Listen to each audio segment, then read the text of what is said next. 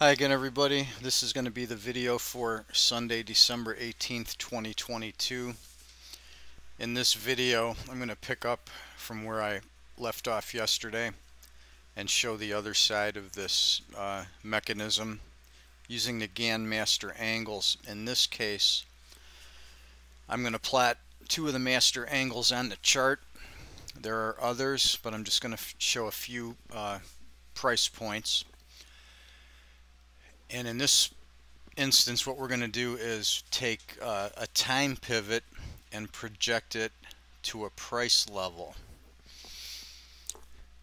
So I've chosen these two angles, and you'll notice that I'm not getting all the pivots is because the other angles that I'm not showing will catch a couple of the pivots that I did not get with this pair.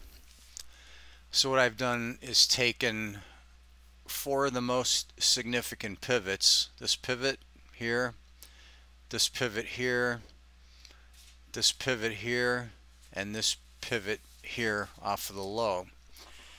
And what happens with this is if you strike a vertical line on the pivot where it crosses the angle, you drop a horizontal line, and that gives you a future price level.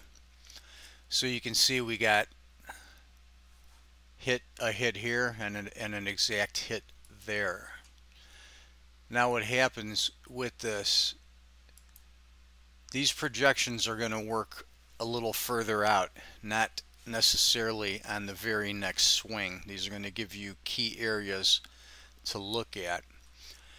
The next pivot here, I marked right here. This was kind of a wide multiple week and a half type of a pivot with a pair of highs in it.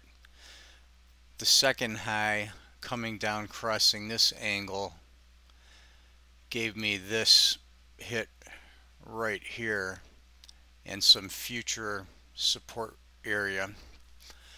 The next pivot, this high here, where it crosses the angle here, is out of the price action, but when we come down here and cross the second angle, we get the low right there from the middle of November. So what this does, when you put all the angles on the chart, you can identify all of the pivots. Now generally what I do, and I haven't shown that on this chart, the past predicts the future, so I look backwards in order to project forward. In this case I'm using forward angles, but these angles can be projected backward and be very telling in that way also. To give an example of that, let me pull up another chart. This is a chart of the SPY. On this one I'm going to look at backwards angles. You'll see that from the high I have three angles projected backwards, three of the master angles, and I've also drawn three angles up from this high and this low here, which I have blotted the notation out. So what I'm primarily going to show in this video is looking at the backward angles. Where they hit pivot points, they give price levels. So this particular set of pivots is going to give me all of the important price levels on the other side of the high. So looking backwards, this vertical line here from 1122 hits this high, it crosses this particular angle right here at the high and gives us the future reaction high right behind the all-time high there. And then when that same pivot crosses the next angle down, it gives us one level. We also get that level again. That's why there's two horizontal lines there, because this pivot crosses this angle here, and now we have a double confirmation for that price level, and that ended up being a double top point of key resistance. Moving to the next pivot. This particular pivot crosses this angle right here by this ellipse. Bring it across. We get this set of lows, and then it becomes highs later twice.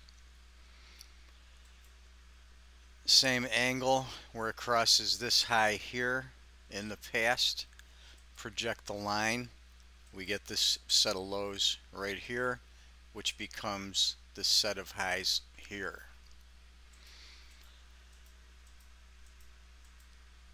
This particular pivot crosses the angle.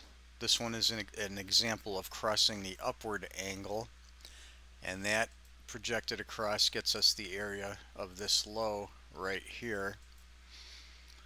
And then lastly, I'm going to just show an angle cross, where one reverse angle crossing one of my upward angles, where the intersection of the angles gives you the location of this low.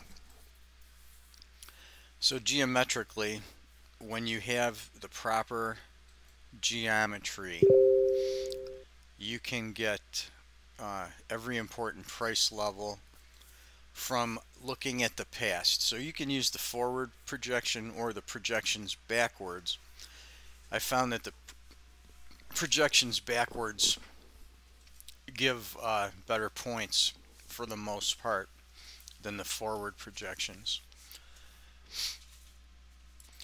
The other thing I've found that the two angles that are closest to the price action give the best hits. But everything is mathematically connected. These points of force are mathematically connected, where you get pivots that bring price projection lines at the same level become even much stronger than just a single hit. And if you use all the angles, you'll come into this frequently, and you'll be able to get great projections from this.